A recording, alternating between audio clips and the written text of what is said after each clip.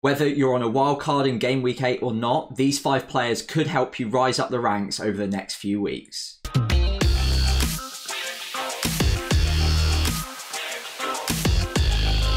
Right then, so let's start with the most obvious, probably knee-jerk pick ahead of game week 8, and that is Ollie Watkins. Now, one thing I would like to say to start off is I actually recommended him last week in my watch list video, so do go back and check some of the points on that, but I don't want anyone accusing me of being knee-jerk just because he hauled this week, because I was talking about him before the 23-point haul as well. But with that aside, obviously he did really well last game week. He's been doing well before that, and the underlying data does suggest that this should continue. I don't think he'll be getting a hat-trick and 2 assists every single week, but with the fixtures ahead and the underlying data to support him, I think Ollie Watkins is a fantastic option. If you're on a wild card, I think it's pretty easy to get to him, but even if you're not, I think there's still a slot in most people's teams for that second striker, and a lot of us are on a Jackson or an Alvarez or a Carlton Morris at the moment. Watkins is probably the pick if you're going to move away from any of them right now. If we look at the underlying data to start with, 0.45 XG per 90 has kind of been going on under the radar until this game week. He's been ticking along quite nicely, and until this week he only actually had 1 goal in the league so far this season.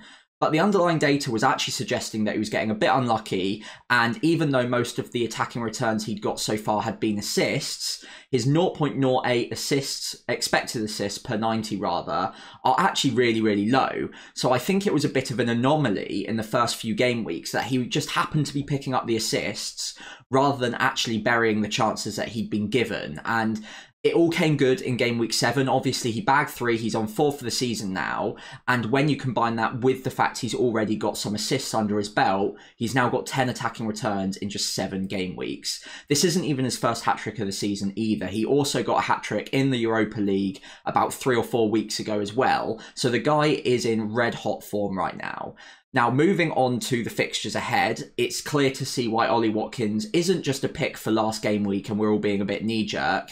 The fixtures ahead have always looked really good, and Aston Villa players from game week 8 or 9 onwards were always going to be really tempting. Looking at the fixtures now, game week 8, straight up, Wolves away. They did really well against Man City. They're not a bad side whatsoever.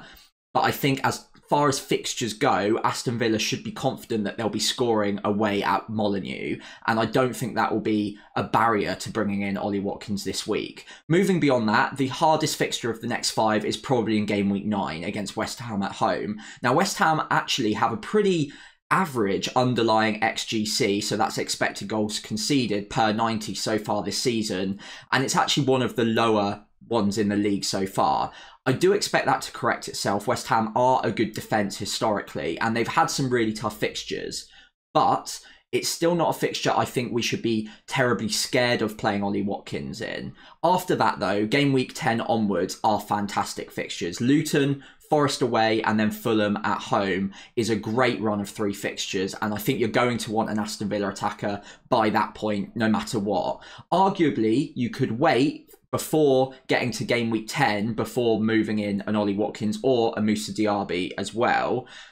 But the fixtures in the next 2 aren't bad whatsoever, and with other strikers going off the boil a little bit at the moment, and fixtures toughening for the likes of Man City, for Julian Alvarez for instance, Ollie Watkins does look like a really good player to be bringing in ahead of a sea of green fixtures. Even if the next 2 aren't perfect, you'll have him in situ for 10, 11 and 12. So overall, I think Ollie Watkins is probably a bit of a knee-jerk pick for some people, but I think the underlying data and the fixtures ahead support the theory that he should continue to tick over really nicely. Moving into midfield, and a player I do quite like the look of as a bit of a differential is Luis Diaz. Now, a lot of people, especially on a wildcard right now, will be moving across to Mo Salah, but I think there's an argument to say that you could save the money at an extra 5 million and get in Luis Diaz. The data isn't quite as good as Mo Salah, it is important to note, but an XG per 90 of 0.45 is still really strong. That's still great for a midfielder,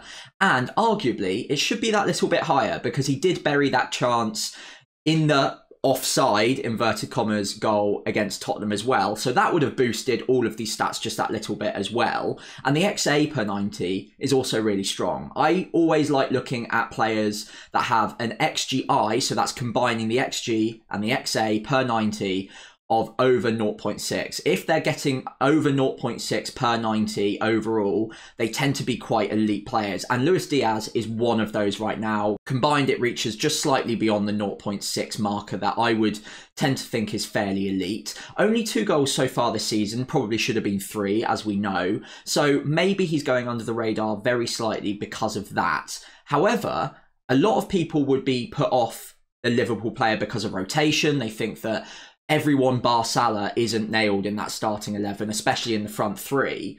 But Luis Diaz has actually started every single game but one in the league so far this season. That was against Wolves, where he came on in the second half and got 45 minutes. And in that 45 minutes, Liverpool turned the game around. Remember, they were losing to Wolves at the start of the game. Luis Diaz came on. Obviously, they started playing much better. And maybe that's factored into Klopp's decision-making moving forward as well. Another thing to note is that Luis Diaz, Darwin Núñez and Mo Salah are pretty much the only fit players in the front 3 at the moment for Liverpool that can actually start in game week 8. Obviously, Gakpo went off with an injury. We don't know how bad that is just yet. It might not be too bad. It might not be too long term.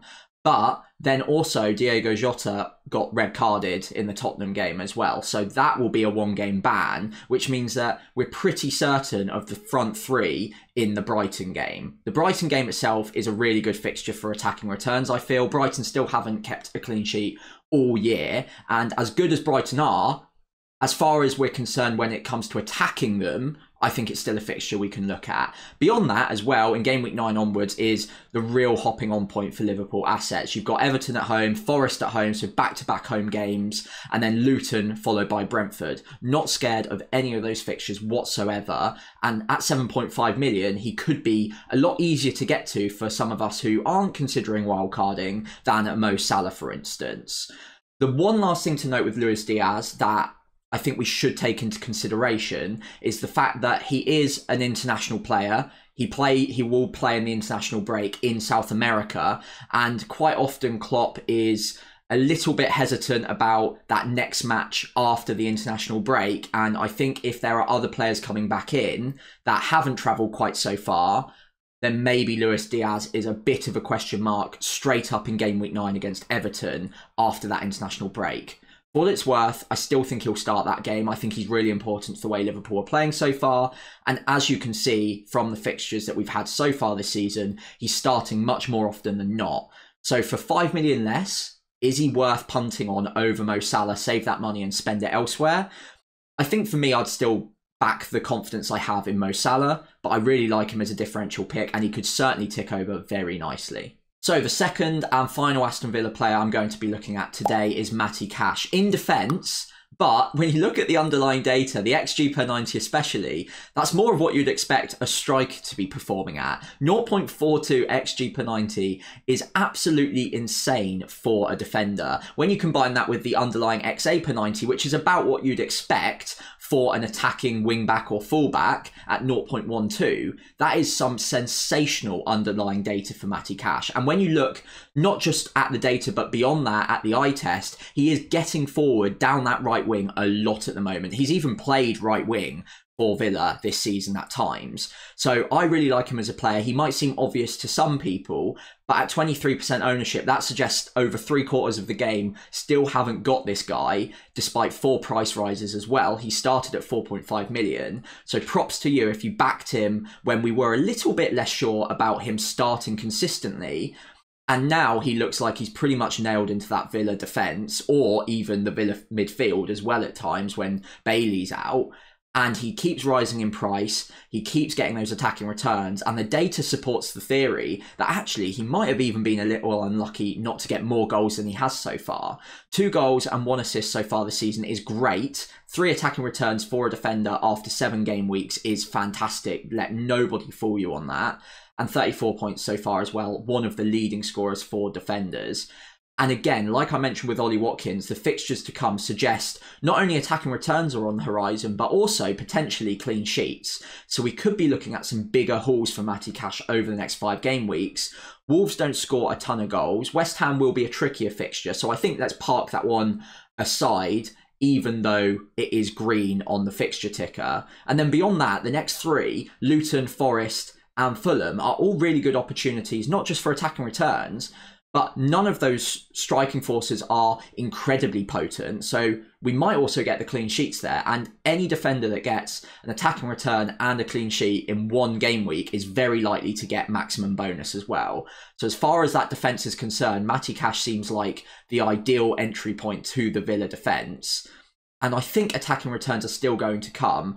The worries I used to have at the start of the season were that he might not be nailed, but he keeps starting matches. And at some point, you've just got to say, maybe this guy is safe for minutes going forward. And I know I'll definitely be having him on my wildcard this game week. And I think even if you're not on a wildcard and you don't have him yet, this is a great entry point. 4.9 million is still easily cheap enough. It's still easily value. And the fixtures ahead suggest points are. Now, Pedro Neto is an interesting player that has kind of been on the edge of making my watch list for the last couple of game weeks. But I think it's finally time to have a look at him properly and discuss him. At 5.6 million, he probably isn't a player that you're going to prioritise getting into your side unless you're looking to downgrade a spot in midfield and free up some money for another premium like a Mo Salah or maybe a Heung-min Son, for example. But 5.6 million for this sort of underlying data is something that's actually quite hard to ignore. Wolves aren't a side that historically score a lot of goals, but this season they look like they might be a little bit more attacking. I don't think they're going to start scoring bags and bags of goals, but Neto seems to be that talismanic figure. He's getting 90 minutes every single week at the moment, which is something that can't be said for a lot of other options around this price point. And the underlying data suggests that the returns should probably continue fairly consistently. 0.18 XG per 90 isn't the highest of midfielders, but again, let's bake that into the fact that he's 5.6 million. He is cheap. We don't expect a goal every week from this guy. But the XA per 90 is elite. 0.31 XA per 90 is fantastic. And the 5 assists this season show that it's not just the underlying data, he's also performing on that underlying data at the moment. And despite the fact that I don't think Wolves have got a load of strikers that are going to bury the chances that he creates, I think they've still got plenty enough about them for some people to be hitting the back of the net off of his chances every now and then. And again, I keep mentioning it, but 5.6 million, you don't expect massive hauls every single week from these players. You just expect them to keep ticking along nicely. And some of the fixtures ahead are very playable for someone like Pedro Neto. Aston Villa at home, okay, on paper it's an orange fixture, it's a middling fixture, but Villa haven't been keeping a lot of clean sheets so far this season, and despite what I said about Matty Cash, you might have a bit of a flutter at Pedro Neto if you think that clean sheet's going to go. He's probably more likely than most other Wolves players to be the one to actually take out that clean sheet for Aston Villa. And then beyond that, Bournemouth away from home in game week 9 is a great fixture. You can probably ignore game week 10. If you can bench him, then great. But he has already got an attacking return against Man City, for instance. So maybe let's not be too scared of playing even the better defences. And then Sheffield United away in game week 11 is certainly a fixture to target as well. So I wouldn't prioritise this player above any other more attacking options in midfield, maybe a Heung-min Son, a James Maddison this week. But if you're looking for a player, if you're on a wild card and you're struggling with budget and you need that 5th midfielder that's going to play each week and get decent attacking data, then Pedro Neto could be the guy. And even if you're not on a wild card, if you want to make that double switch in midfield, or you want to move value elsewhere, then downgrading one of your midfielders to Pedro Neto, you're still going to get a few attacking returns out of him. He's actually a relative differential at 5% ownership as well. And then you can move money elsewhere without having to wildcard as well. So I think overall, Pedro Neto's a guy that a lot of people will probably ignore just because he plays for a team that you don't expect a lot of goals from. But the data suggests that this should continue, and there are some fixtures in the next 5 to actually back a Pedro Neto in. So I don't mind it as a pick whatsoever. And with Anthony Gordon banned for this game week, if you're on a wildcard and you don't want to bury Gordon on your bench, Pedro Neto could be the ideal replacement. So last up this week is another Tottenham fullback that maybe we haven't looked at so much this season because of his counterpart, Udogie, on the other wing. But Pedro Porro has been ticking along really nicely. And actually, despite the fact that he's a little bit more money, he's a player that's coming into a lot of people's thoughts. Again, especially on a wild card, but even if you're not on a wild card, at 5 million, he's still pretty accessible. And with the fixtures to come, he's a player that you can definitely jump on now and expect attacking returns and clean sheets from in the next 5. So to start with, let's take a look at the fixtures, and then we'll do a bit of a direct comparison with Udogie. Luton away in Game Week 8 is a fantastic starting point. Obviously, Luton could score at home, but I still think that they're an attack that you can't really expect to be scoring every single week. So Tottenham have a fair chance of a clean sheet in that game. And obviously attacking returns seem fairly likely for a lot of Spurs players in that game. After that, Fulham at home in Game Week 9 might be a low block. So Pedro Porro will have a license to get further forward as well. So I expect him to be trying to create the chances from in and around the edge of the box. After that is Crystal Palace away from home. Crystal Palace don't score a lot of goals anyway, and Eze is out for around 6 weeks, so he probably won't be playing in that game, and he's their main attacking threat at the moment. Everything sort of runs through him. So any team that's playing Crystal Palace at the moment, I would have an extra little look at, because it looks less likely that Palace are going to be potent moving forwards. Chelsea at home in Game Week 11, not ideal. Chelsea actually look fairly good at the moment. 2 back-to-back wins, 1 in the cup, 1 obviously in the league. And Chelsea do look like a team that are on the rise. But I still don't think that's a terrible fixture. And then after that, Wolves away. Obviously, we've discussed Wolves a lot already in this watch list. It's not a terrible fixture by any means. So Pedro Porro, I think he's got the fixtures to be backing, especially if you're on a wild card. But why should we be spending an extra 0.2 on Porro over the likes of Udogie? Well, to put it simply, I've got Udogie in my side. I've had him since Game Week 1, so I've got value tied up in him. So I probably won't be looking at a Pedro Porro. But if you don't have value tied up in Udogie and you didn't get him at 4.5 or 4.6 nearer the start of the season, then Porro becomes a lot more interesting, because when you look at the underlying data, so XG per 90 of 0.07, that's far higher than Udogie, who's getting 0.02. So he's more of a goal threat than Udogie. So that's a great starting point. He's like almost 4 times more likely to score a goal than Udogie is in any given game week. It's still fairly minor, but it is better. And then when you look at the XA per 90 as well, as at 0.13, that is also slightly higher than Udogie as well. So Udogie's, for example, is 0.11. So again, he's up on both of the underlying metrics. On the eye as well, he seems to be the player that's used as that overlapping run more often than Udogie is. Udogie seems to be cutting inside more often and getting involved in the link-up play, whereas Porro, to my eye anyway, seems to be the one that's getting down that right wing and being used as an outlet to get that cross in. So he'll overlap the right winger, so Kulusevski, for example, and Kulusevski will drop inside and Porro will get round the right and get the cross in. So I think actually Porro in the next few weeks, especially against some low blocks, and I expect Luton and Fulham to be doing that, I think Porro could actually benefit from those sort of sides that they're playing in the next 2 weeks. So overall, I think if I was to summarise, Udogie, if you've already got him, the underlying data and the price is good enough that you probably just hold. And if you've got value tied up in him, I don't think it's a switch to Porro. But if you don't have Udogie yet, or if you don't have value tied up in him and you're on a wild card, then Porro is probably the better option at just 0.2 more. And I think he'll stay relatively low owned because of the ownership of Udogie. And that could also really benefit you if you're able to get to a Pedro Porro this game week. So yeah, I think Porro is a great option. I don't think he'll get too many buys this week because of Udogie, but if you've got that 0.2 million spare, you could get the extra benefit from that better data than Udogie has. So let me know what you think between Udogie and Porro in the comments below. I'll be really interested to see which one you're going for the weeks ahead. So that's all from me today. So hopefully you enjoyed the 5 players that I'm taking a look at ahead of game week 8.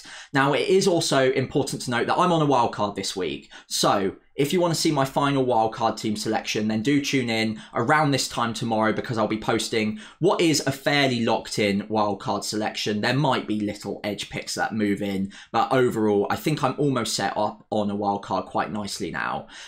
If you enjoyed today's video, then please do remember to leave a like and subscribe to the channel so you don't miss any future content like I mentioned. But in the meantime, good luck ahead of game week 8, and I'll see you hopefully tomorrow for my wildcard team selection.